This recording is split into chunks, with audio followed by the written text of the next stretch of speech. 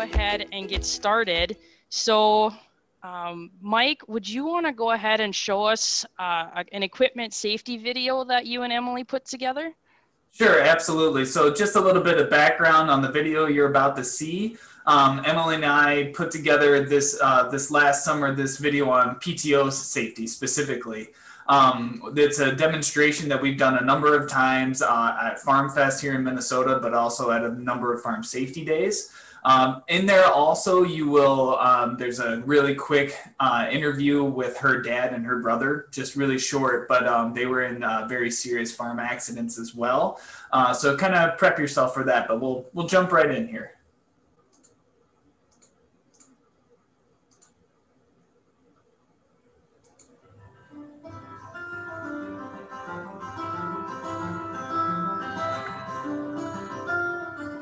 I'm Emily Kreckelberg, Extension Educator in Farm Safety and Health with University of Minnesota Extension. Today, we're going to be demonstrating and discussing PTO safety. PTOs, or power takeoffs, are an incredibly useful tool for hooking up tractors to implements. However, they're also one of the biggest dangers on the farm. So today, we'll review the parts of the PTO and how to practice safety while a PTO is hooked up.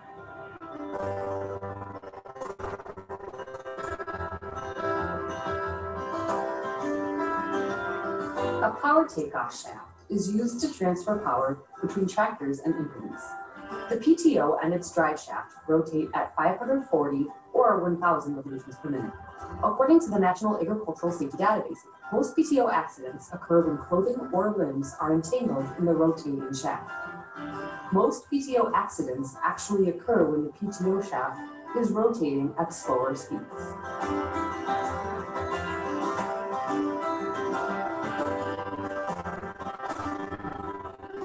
The PTO shaft is of three main parts: the driveline, the telescoping shaft, and the universal joints. The driveline guard is also comprised of three major parts: the bearing, the tube, and the bell. Now, when applying a guard to a driveline, you start by putting on the bearing, which is going to fit at the top by the universal joints. The purpose of the bearing is to help hold the other two parts in place. Next, you apply the tube, and the tubes are also telescoping, so it's important to make sure you are putting the correct tube on the correct shaft. Now, the tubes will be locked into place by the bearings up at the top. Finally, you put on the bells, and the bells will lock into place with tabs on the outside of the bearing. It's important to make sure the bells are properly attached, otherwise the shaft could rotate while you're using the equipment. Lastly, put the telescoping shaft together and your guard is fully applied and on.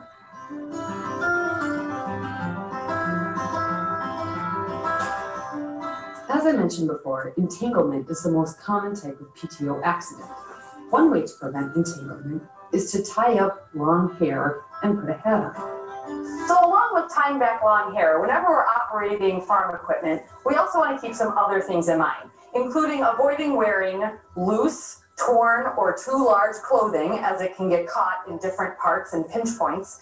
And also, whenever you're working with a PTO or any hooked up farm equipment, even if there is no PTO, never step over the shaft. Always walk around.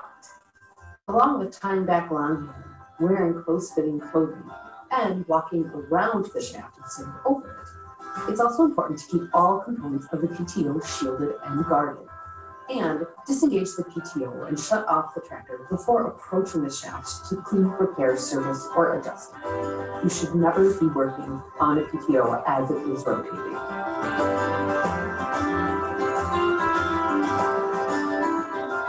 No matter how fast you are, the PTO is faster. Remember, PTO goes at two speeds: 540 revolutions per minute, or about 9 per second, or 1,000 revolutions per minute, about 16.6 per second. As you can see here, I have rotated the shaft 9 times, and in that 9 times, I have completely wrapped up the tie-back suit. Let's take a look at it in action.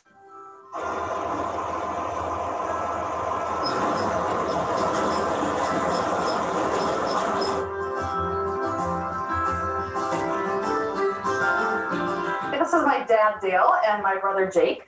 And they are a big reason that I do this farm safety work, actually. So my dad lost his leg in a farming accident when he was 19, and my brother lost his arm in an agricultural accident as well. Because this is what can happen if you're not careful around farm machines.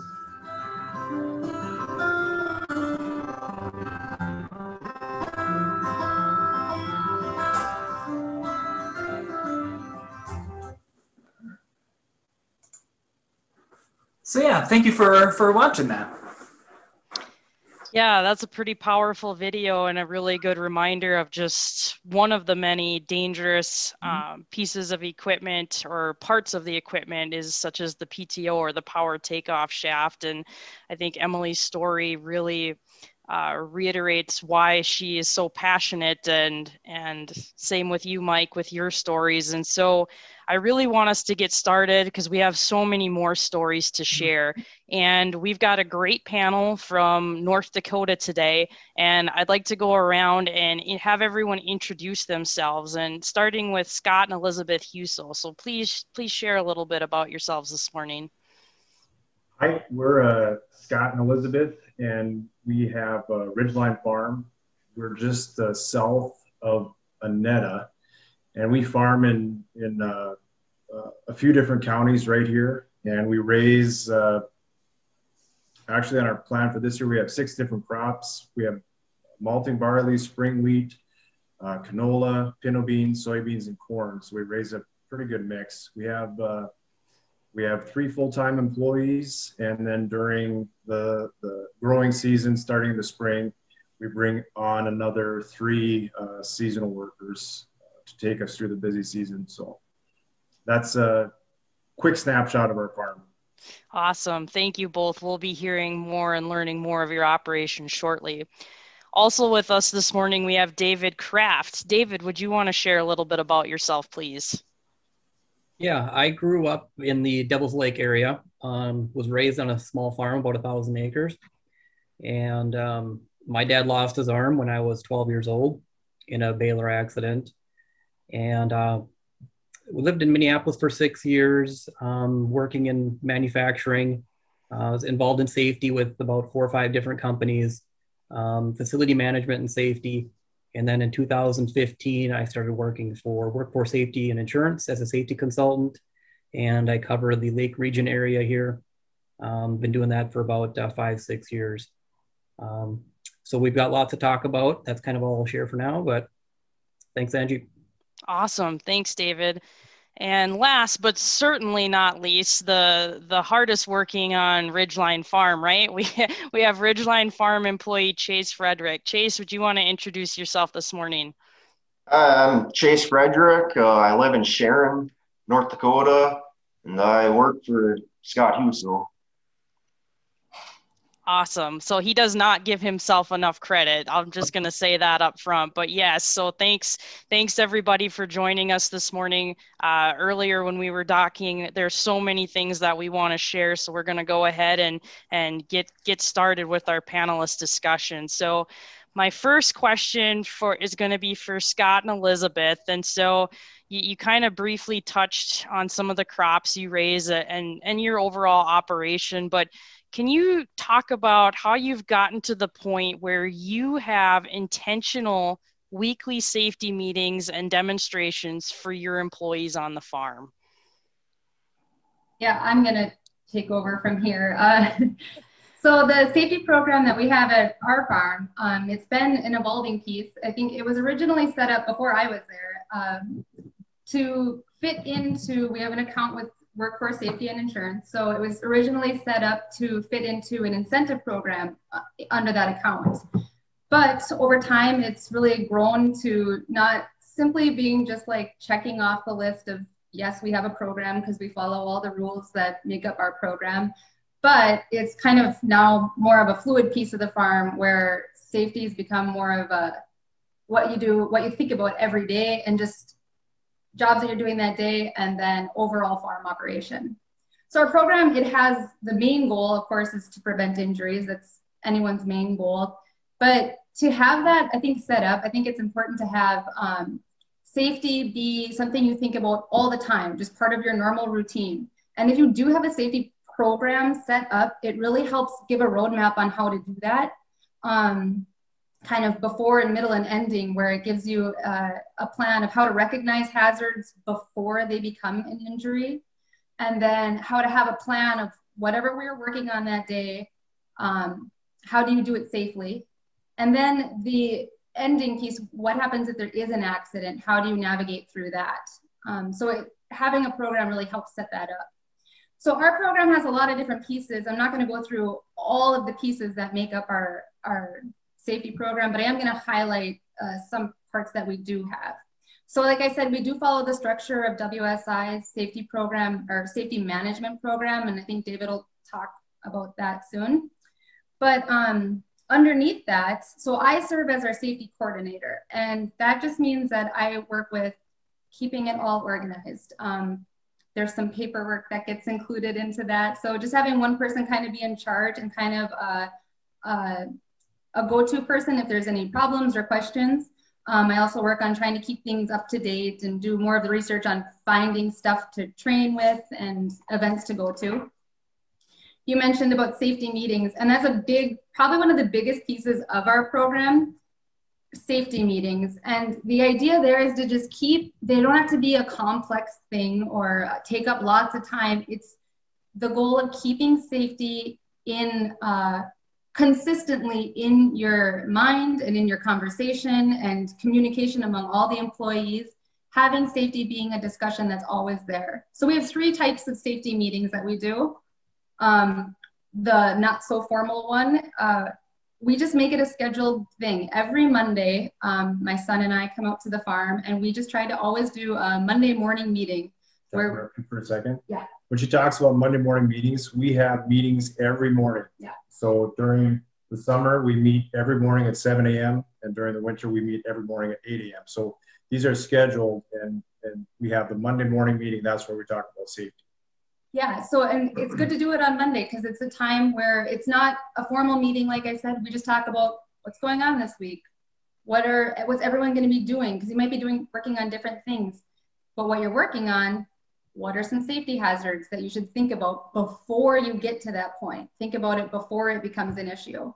And then also that will be a time where we'll do just like one topic we'll talk about for training, and that can be like appropriate for whatever season you're in or something like that, just to give some extra things to talk about. Then another type of meeting that we do, in our program, you're supposed to set up with a committee meeting or having a safety committee. Well, we have a small enough group where we had a separate committee for a while, but then we decided we're small enough. I think we should have our safety committee be all of us. And here we have our meetings take more of a formal outline where we have an agenda and we keep minutes. And that's just once a month we do that. And having the agenda and the minutes fits into our safety program for WSI. It also has a way of keeping the conversation relevant and productive, so you don't go off on tangents. And then we have two times a year, we do a bigger meeting where we take that safety committee meeting, and of course they go in line with the industry. We have the spring kickoff and the fall harvest meeting, where those are going to be a little bit bigger, where we take a little bit more time and actually step through. Those 2 operations, they come around 1 time a year. And it's very busy and everyone's working fast and there's a lot of moving parts to it. So before we jump into spring, we're going to take 1 day to go over what are all the moving parts, what are hazards, how do we avoid them before they're a problem. And there might be more people involved then too. Different people that we might be working with at that time of the year. So to get everyone on the same page. I'll just throw this in there. 1 year we had our Precision Ag guy, our tech guy from our local dealership, come to our safety meeting prior to spring. So we could talk about some of that stuff, included before we started all the springs work. So yeah, it's great to have other people involved in that. So, yeah. Go ahead. So at these meetings, you might be curious, what do we actually talk about? And my big goal is when we go there is to have it be worth our time, have it be a beneficial discussion for everyone, and keeping it relevant to our farm. So one of the things we do is actually, I'll go through the news, what's happened recently. Have there been recent farm accidents? just in the agriculture industry. How did it happen? Why did it happen? Could it happen on our farm? How do we avoid that? So that's one thing we'll do. Other things we talk about are just facts and stats. WSI does, they do a report every couple of years. David might mention this too, about claims that have gone through, and they give information on by industry, and it gives lots of interesting facts, like down to time of day when most accidents happen, or day of the week. And so we'll kind of, or how accidents happen too, like, you know, what was the nature of the injury. So we'll kind of go through that too. And that's kind of interesting to see, and how can we prevent injuries on our farm. We also go through our own data. I'm always trying to encourage people to report stuff. And so it might be kind of seem like a lot of work, but it's actually really beneficial. And a couple times a year, we'll go through, okay, what were injuries or potential injuries that were at our farm that year? How are they going? Have we corrected? If there was an issue, was it corrected? Does it still need to be looked at? Is it still causing a problem? So we can look at our own data too, which is really beneficial. We also talk about PPE a lot, personal protective equipment. We try to provide what is important for people to have. And then, well, I'll say, we also talk about first aid supplies too. Well, if you're gonna talk about PPE and first aid, I think it's important to also provide it for your employees. So we try to do that. And PPE is funny because it's talked about all the time how important it is, but unless your people actually know the value of it, like the equipment, are comfortable using it, they won't use it. So we bring it up all the time, and I'm asking the guys all the time, like, okay, there's, you know, thousands of types of safety glasses, but which ones do you guys want? Because those are the ones I'm gonna get, because I know that you'll wear them. If you have stuff that they don't like or know how to use, then they're not gonna use it. So equipment that we keep would be like safety glasses, earplugs, typical things like that. We do have a first aid area where we have any supplies you might need. On our farm, we also have an AED, which is, I think, a huge piece, something that is very vital that could really help. So, and we've had training on the AED. We could ask Chase how many times he's been trained on how to use the AED, but I think all of our employees know how to use an AED. So if somebody were to start experiencing some cardio issues, somebody could apply an AED. Yeah, yep. So that's just it. If you have the stuff, make sure you guys know how to use it, where it's located. We have fire extinguishers. Does everyone feel comfortable running to one if they need it? How do you use it? So just keeping up with training like that is what we talk about during our meetings. Before you go on, Elizabeth, Scott and Elizabeth, could you remind us how many employees you have on your farm, or, you know, seasonally? Well, yeah, we got the 3 full-time year-round, and then in the busy season we add, I want to say 3 or 4 more. So when we get to busy time, our morning meetings have Elizabeth, and then the key trainer that we have on our farm is our 7-year-old son, Herloff. He does a great job of doing a lot of training. So it's the 3 of us plus another 7 employees. And so it's, yeah, so we have a lot of people there, and I think our employees do a great job of talking about things that we're doing this coming week or this coming quarter, or for springs work or during harvest, of what potential issues we might have. Yeah, that's how many people we have on the farm. That's awesome. And the reason why I wanted to ask that was because size doesn't matter in this case, right? I mean, would you say that holds true whether you just have 1 employee, or like you said, when it gets to be the seasonal harvest or springs work, you're up to 7 or so? How is that made an impact? I mean, does size matter when it comes to safety for you? No, I don't think so. I mean, you know, I mentioned before the call that we've cut acres this year. My partner retired, and prior to that, we had an additional 2 full-time employees, and a little bit more seasonal workers. But we're just as focused on safety now as we were 2-3 years ago. And I think moving forward, we're going to be even more focused, trying to, I mean, of course, it's very hard to plan ahead for something that might happen. But I think we need to continue trying to do that so that, you know, when I'm walking up or when I'm going to jump out of the combine, and I get made fun of about this all the time, that I don't walk down the ladder backwards. I got to turn around and grab, you know, 3 points of contact when you're climbing any ladders, which I have a bad habit of not doing. But. Yeah. No, I thought you guys have, just the way you described it, it's a great setup, right? Like, just you reinforce, you have open conversations, you're bringing other people in, you're really working with your employees to say, hey, this is the type of equipment that is going to work for you. We need to do something, but we're working with you, so you do it, which I think is great. But one of the things that you mentioned along the way was WSI. And, you know, I was wondering if we could pull David in at this point and actually ask David, can you describe what WSI is and really how that works for farms and ranches up in North Dakota?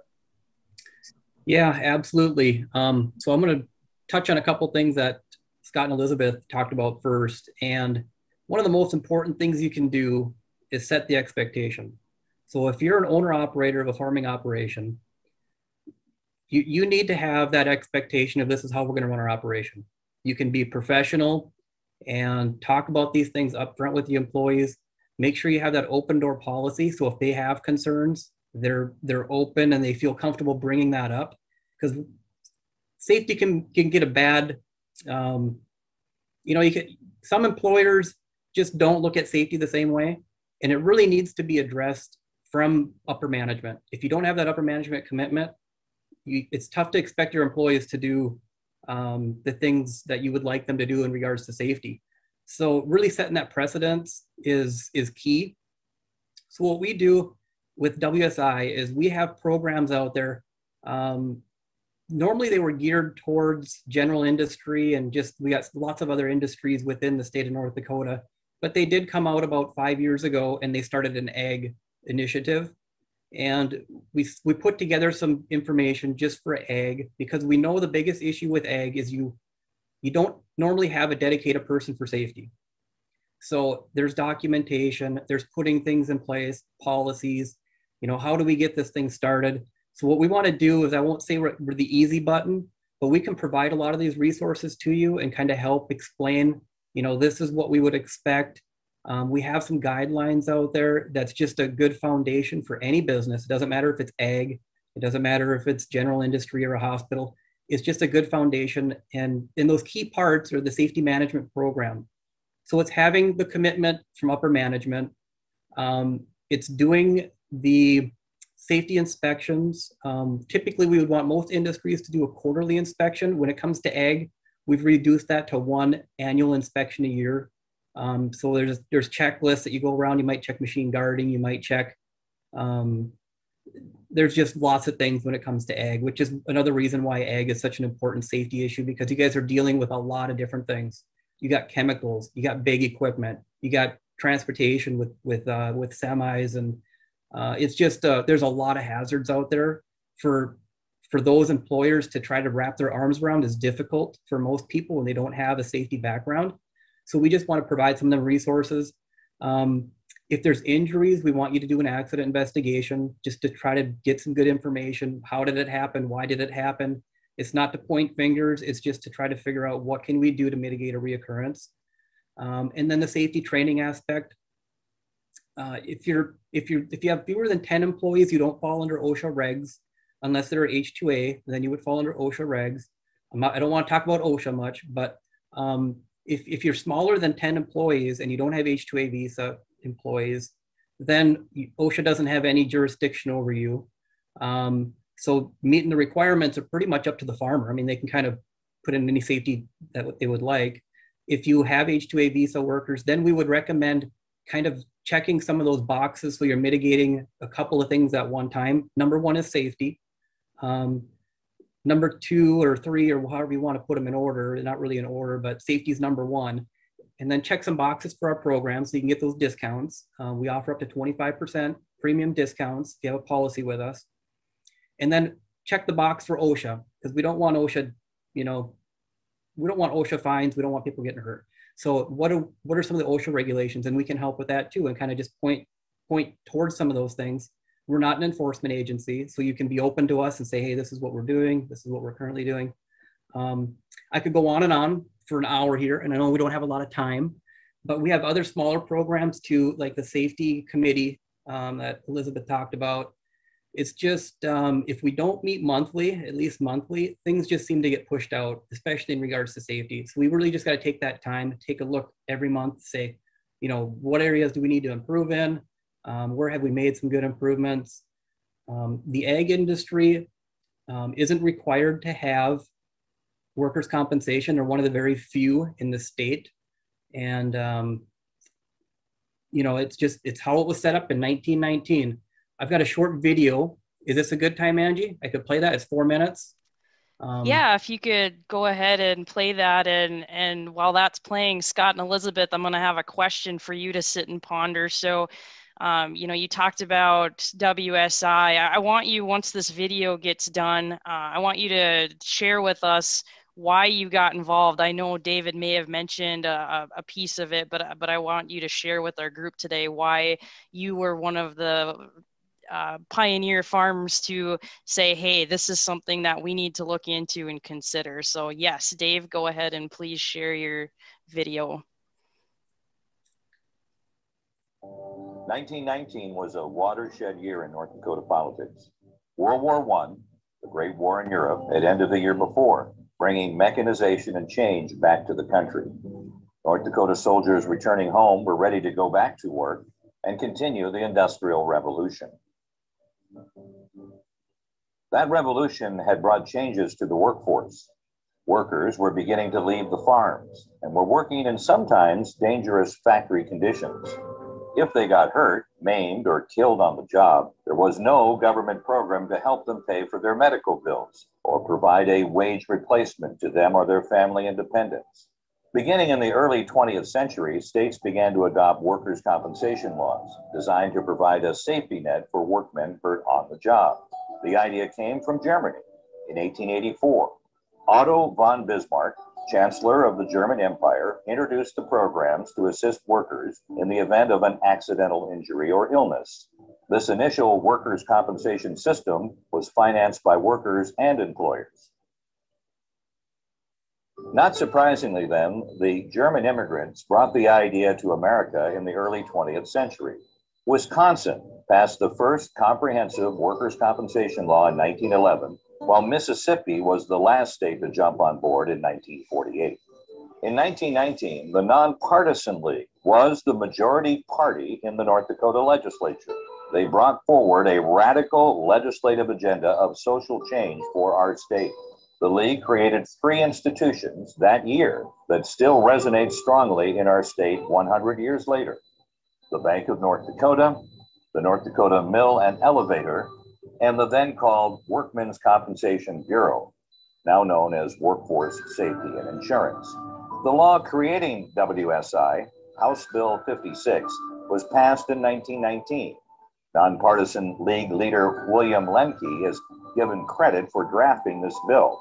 The original draft of the North Dakota bill was a compilation of provisions from 7 state laws and the national workers' compensation law that protected federal workers. House Bill 56 was introduced by State Representative George Malone of McLean County. Representative Malone was a coal miner who served as the Secretary-Treasurer of the United Mine Workers Local 3803 of Wilton, North Dakota. In 1919, Wilton was home to the largest lignite coal mine in the world. Some 400 miners worked underground in Wilton, digging coal, which was shipped east on the Soo Line Railroad. House Bill 56 eventually passed both houses and was signed into law by Governor Lynn Frazier on March 3rd, 1919. Editorials of the day in state newspapers were mostly favorable. The Bismarck Tribune editorial did not like the idea of excluding farmers from compulsory coverage, stating, quote, 80% of all semi-total disability cases occur among farm workers, unquote. Even though agriculture is one of the backbone industries in North Dakota, agriculture workers remain exempt from coverage 100 years later. On April 1st, 1919, Governor Fraser announced the appointment of S.S. McDonald and L.J. Weehee as commissioners. The law had placed the Workmen's Compensation Bureau in the Department of Agriculture and Labor and provided that the commissioner of that department would serve as a member and ex officio chairman. When the three commissioners met on April 14, 1919, they voted to rent part of the dining room of the Northwest Hotel in downtown Bismarck at the corner of 5th and Main Streets for its first office. All right, that's all I'll kind of share on the video. The reason I played that is, you know, the legislature back then was typically made up of ag producers, and they exempt themselves. So they had the right to do that. They are still exempt, but the purpose of workers' compensation was to provide those employees that could get injured while they're working with, you know, to have the medical expenses paid and to have the work, you know, 66% of their wage loss benefits as well. The other thing it did is it was designed to help the employers. So employers that have workers' compensation coverage, if they have an employee that gets hurt at work, it relieves the lawsuit. Typically, it relieves the lawsuit issues involved with that injury. So we do have some ag producers out there. I'm not saying that that's the right reason to have the coverage, but if you have that workers' compensation coverage, it both helps the employees and the employer. And then the safety programs that we have designed are there to help kind of get some of that safety going within your company. So we want to, you know, we're not a, like I said, we're not an enforcement agency, and these programs are 100% volunteer. You know, it's up to they're volunteer. So you can pull out of these programs at any time. It doesn't affect you at all. If it doesn't work out, it doesn't work out. So it's kind of a win-win opportunity for those companies that want to try to take some of these programs on. We try to make it as easy as possible. Elizabeth and Scott, I mean, they were in this before we even had the Ag Initiative. So, I mean, they've been in it, I don't know for how many years. I could go back and look, but it's probably been over maybe 10, 12, maybe even further back than that, maybe even 15 years back. So it's difficult getting the farm and ag, I would say. They asked this question earlier before the program, but what's the biggest problem on getting ag producers in these programs? One is they're exempt from workers' compensation. So a lot of them don't even have, you know, policy. And then number two, having the resources so an employee that can manage this, kind of like Elizabeth does. I know I've come from the farm and ag background, so I know what producers are dealing with. They don't have full-time people like a normal business. They've got a secretary, they've got an HR person, they got somebody that they can kind of wear multiple hats to, where the ag producer, they're already wearing multiple hats. I mean, there's a lot of things they got going on, and it's tough to get these safety programs put in place.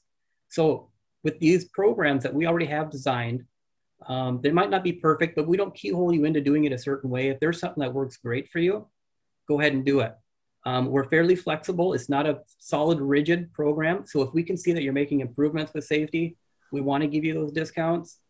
We do have some boxes that we have to check, of course. It is, you know, state money. So we can't just be, you know, having no audit and just give discounts. But we're willing to work with you and try to make improvements on your program, you know, with your safety programs there on the farm. So. Awesome. Hey, thank you, David, very much. I was wondering if we could swing back to Scott and Elizabeth just really quick to answer that question. And then I really want to get to Chase here and get him included as well. Well, basically, to answer Angie's question, the reason that we got involved with the WSI was to kind of provide a little bit of support to the number one asset on our farm, which is our employees. And so that's why we participate in WSI, and then the safety management program.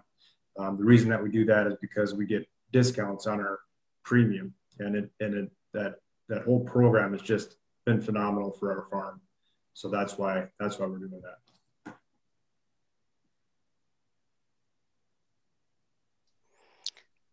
So now I guess I'm going to go ahead and get Chase involved in this conversation a little bit more. And thanks for being so patient, Chase. We've had such good dialogue so far. I want to ask you and kind of get you to talk about experiences, because as we know, and Elizabeth said, you know, we watch the news and read the papers. I mean, we're seeing accidents and fatalities, and unfortunately it takes that survivor story to really get people, especially in our ag communities, to stand up and take notice when it comes to farm safety. If you're comfortable, would you want to share your experience that you went through on working with Ridgeline Farm? Yeah, so on December 19th, 2018, I was involved in a grain bin accident, farm accident. We were to the bottom of the bin hauling grain, so nothing else was coming out, so we had to get the grain sweep going in there. So there was about 4 guys in the bin. We have the grain sweep going. It's going in a circle or whatever. We're shoveling, sweeping. I guess I was just getting really hot and sweaty, so I decided to walk to the door, take my jacket off. So I get there, I throw my jacket off, I turn back in the door. That's when the grain sweep got both of my legs, drug me about 10-20 feet. And luckily my dad was there and shut the sweep off, or else I probably would have lost at least one leg. Pretty scary stuff. But I got hauled to the hospital at Sanford in Fargo.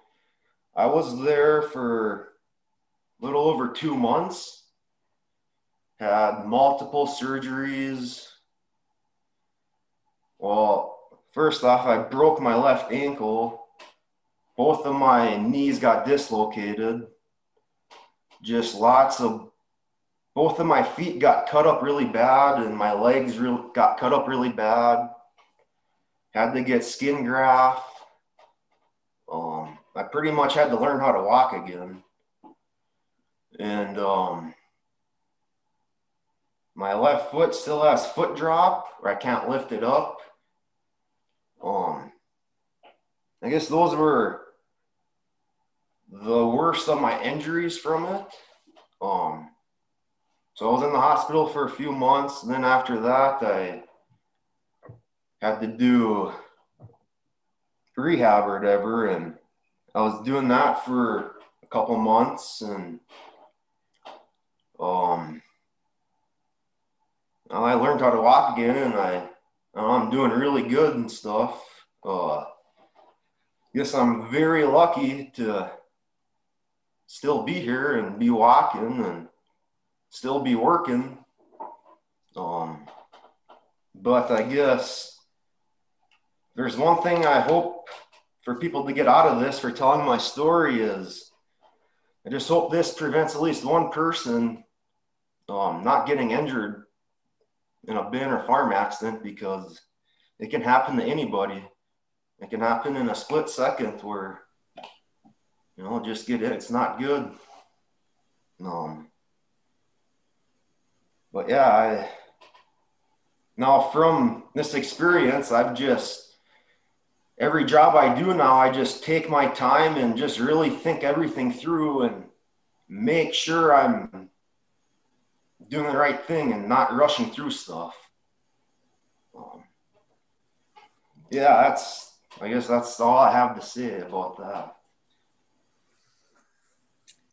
Yeah, I'm going to chime in. Yeah. Go ahead, David.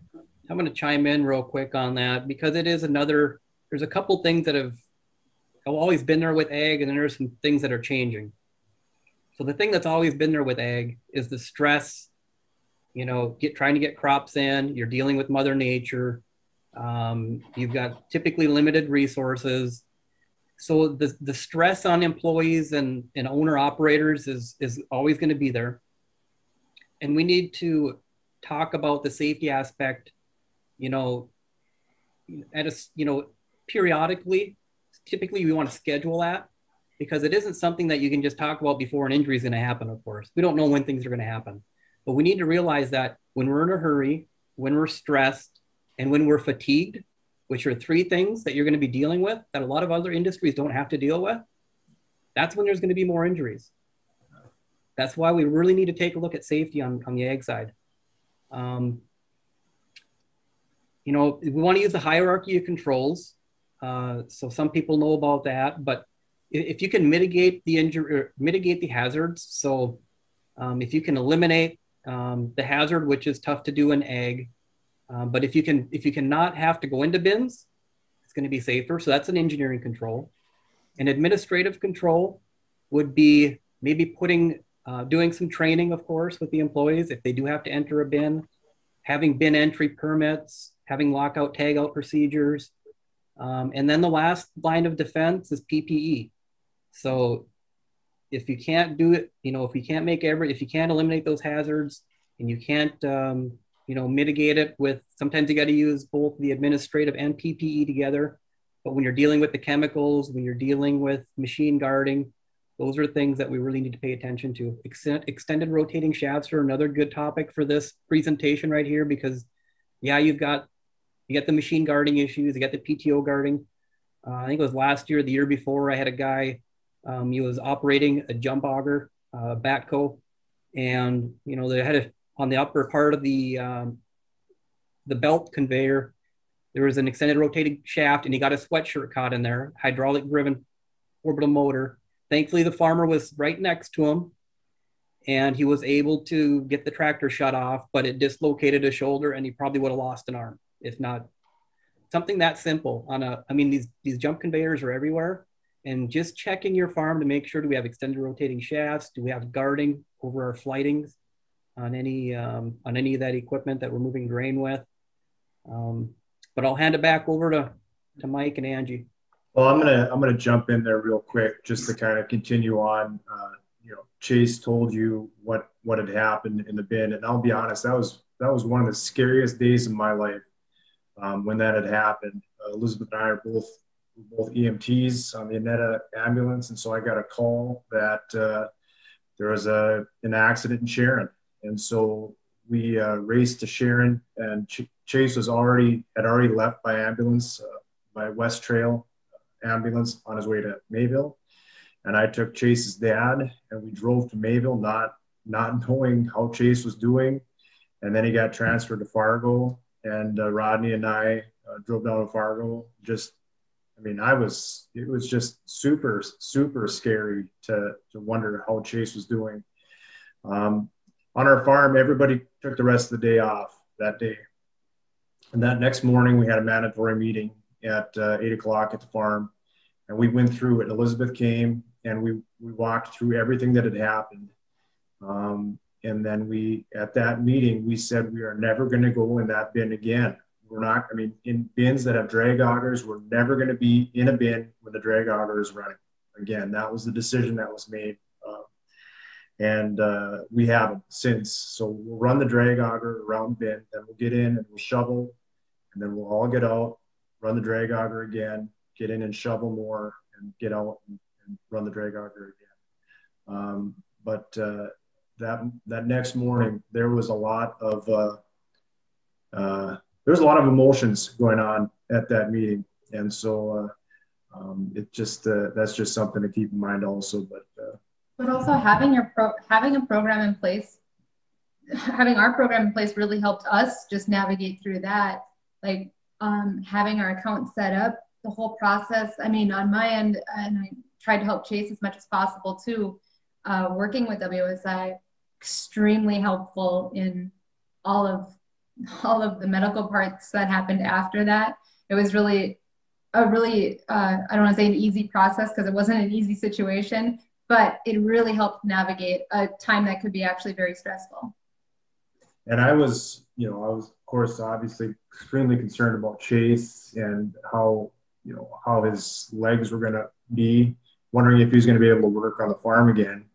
And if I'm correct, Chase, you came out at harvest and then you ran the combine, and I don't think my dad is watching, but Chase does a better job of running that 8120 than my dad. But no, he does a fantastic job on our farm, and we're just very thankful and feel blessed that he he was one of the lucky ones that was able to recover, because we know there's other people that aren't as lucky. So.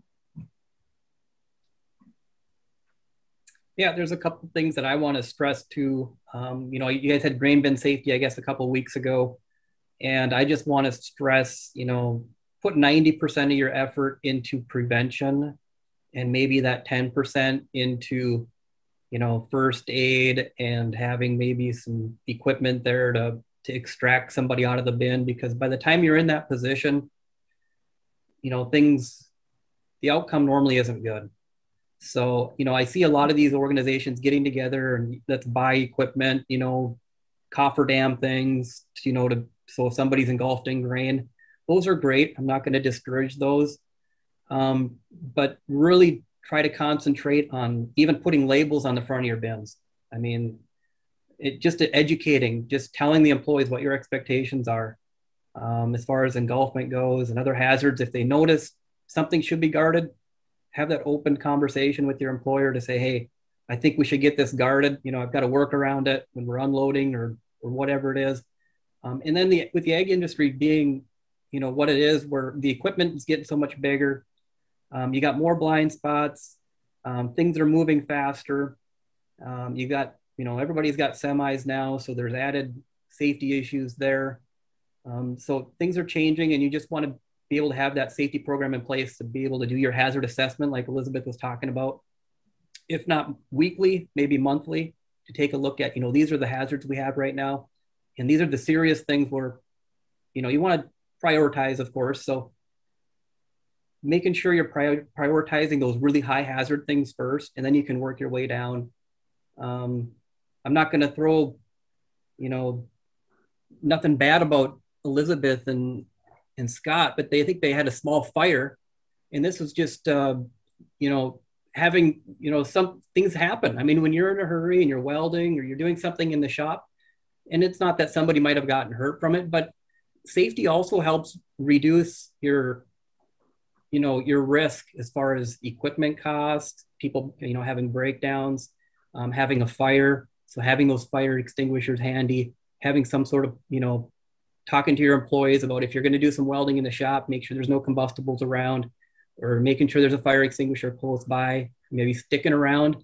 You know, there's things out there as far as, you know, hot work goes. You shouldn't do it just before break time, you know, do some welding and then leave, because if there is something that's still hot or can catch on fire, you know, those are still hazards. And I'm going to jump in here, David. I just see on the Q&A there, Angie, that somebody I was going to start asking questions, but I didn't want to interrupt David. So one of the questions... David started talking about problems that we've been having on our farm, so I just wanted to interrupt him so I didn't keep talking. Oh, got it. There we go.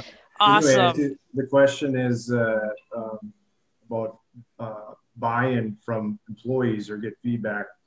I can tell you that when we started this 10, 12 years ago, trying to have a safety meeting in the morning at the farm was like pulling teeth. It was very hard to get employees to participate in a safety meeting.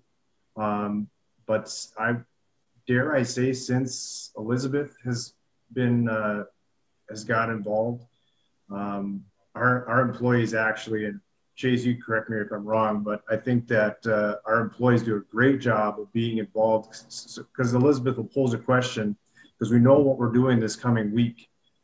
If we are spraying wheat, and that's the main thing that we're doing that week, we'll talk about all the things that go with that. So Elizabeth asked the question, you know, what are the issues in our spray trailer? What do we have to be careful with? And James will say, you know, this, and this, and Chase would say this, and this. And so we get a lot of dialogue going on with our employees. And so I think just, you know, I think it is having the right person as a safety director, and to have employees that just feel a lot of buy-in. I mean, I think that they feel like they're part of the farm. So,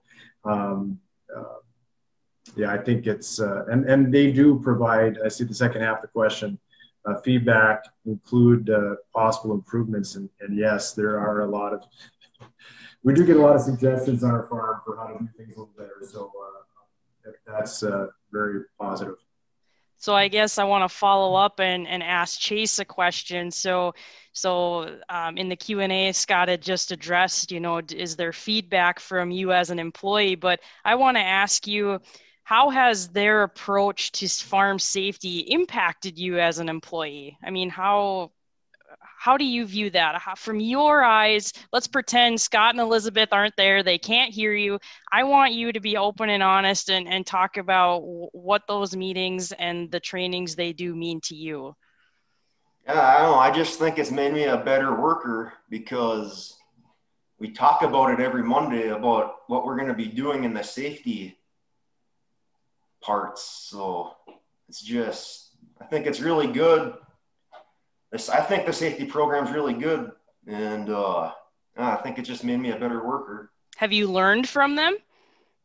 I mean, Yeah. have you been doing, were you ever at a point where you thought you were doing a task correctly, but because of the work and meetings that they've had and trainings, you now learned, oh my gosh, I could do this better? Yeah, a few times that's happened to me where I'm doing something and I just think about it. No, we talked about this in the safety meeting. I better do it this way. That's awesome. And that kind of, I wish we had more time, you guys. There's so many questions coming in, and the next, I wanted to ask Scott and Elizabeth, because we've kind of been getting some feedback. How do you get started in having these conversations? Because like you said, it's like pulling teeth to get this going, and people, dang it, we know how to do this. Why are you telling me how to do my job you're paying me to do? So how do you get this conversation started? Go ahead. Yeah, to get conversation, it is, sometimes it's just, like we said about reading the news, these things happen. And unfortunately with farm safety, usually injuries are not going to be small. And so when you read about them, it kind of puts it into, wow, that could happen to us, or we do that same thing. What could we do to prevent that? So just seeing what's actually happening out in the industry, not just on our farm, but that it really is happening everywhere. Sometimes we try to keep it fun too. We bring our 7-year-old son, and people like listening to him more, I think, than to me. So I see Chase smiling at that, so I would think he agrees too. He gives demonstrations though. He's brought his toys out to show. He's got his little trucks and which way you should back up, and gives examples that way. Just finding different ways to keep it a little bit lighter and a little bit more fun. We've done examples where we practice lifting boxes. What's the proper way to lift a box? And then one time we did that exercise, and then they opened up the boxes and there was candy bars inside of the boxes for people. It's the little things in life, isn't it? Yeah. No, absolutely. Angie, we did have a couple other just kind of like technical questions here. I thought we might just be able to answer those really quickly. Oh, absolutely. The first one I saw, maybe Angie or David can answer this one. Is there a central database for farm injuries in North Dakota specifically, much like Purdue does? Oh boy. And maybe David, you have a better answer, but from what I use, farminjurynews.org. That's the organization that I use. Or aginjurynews.org. Thank you for whoever put that in the chat. That's what I use, because farm accidents are not required to be reported. And so that's where you can select any state, any country you want. And basically what that organization does is they sift and pull through any news releases, obituaries, anything that has the incidences that the media had picked up, and that's where it records it. So is every incident there? Absolutely not. But that's where I get my data from, is that aginjurynews.org.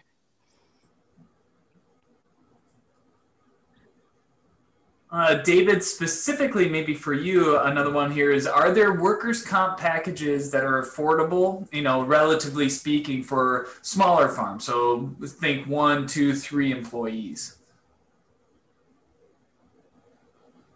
Well, I'm on the safety side, but a couple things I can let you know is WSI is the best value in the United States for workers' comp.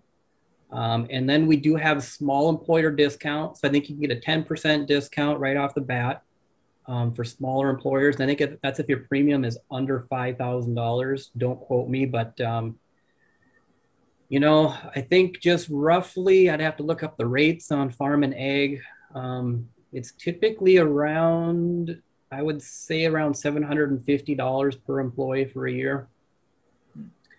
You can have the owner operator as well. Another good aspect with the ag side is if you're an owner operator and you insure yourself, you're covered pretty much 24 hours a day, 7 days a week, because you're always working.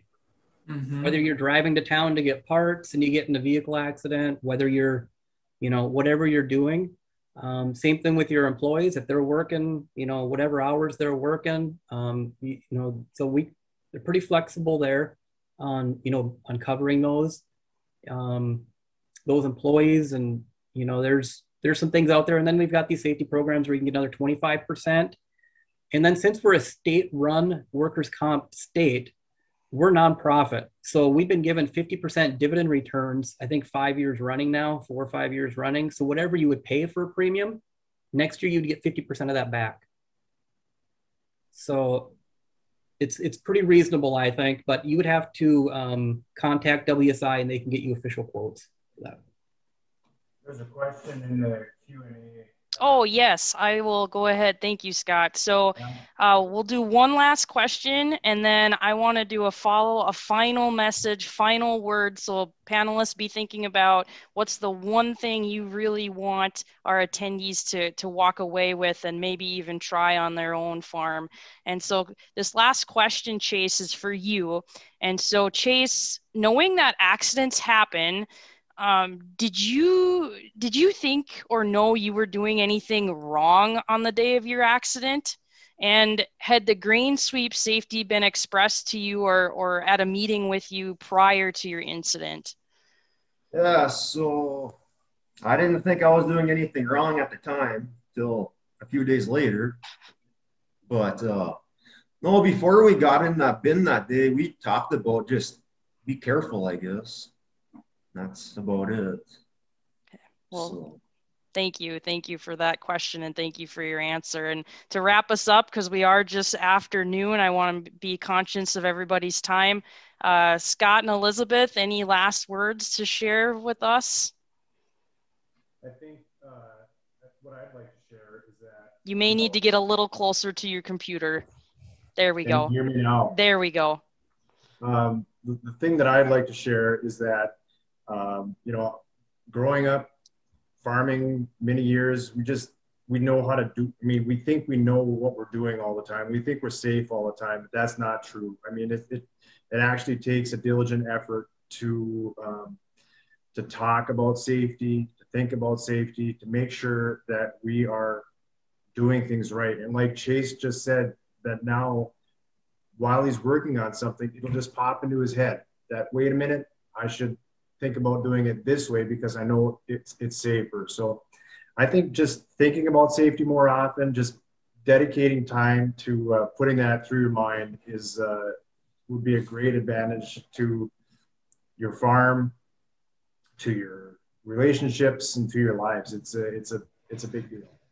I love that you're being proactive about it, because your message that I just took from that is it shouldn't take a farm accident for you to start taking attention and paying attention to farm safety. So that was very powerful. Thank you for sharing. And Chase, do you have any comments you'd like to share with our group? Not really, I guess.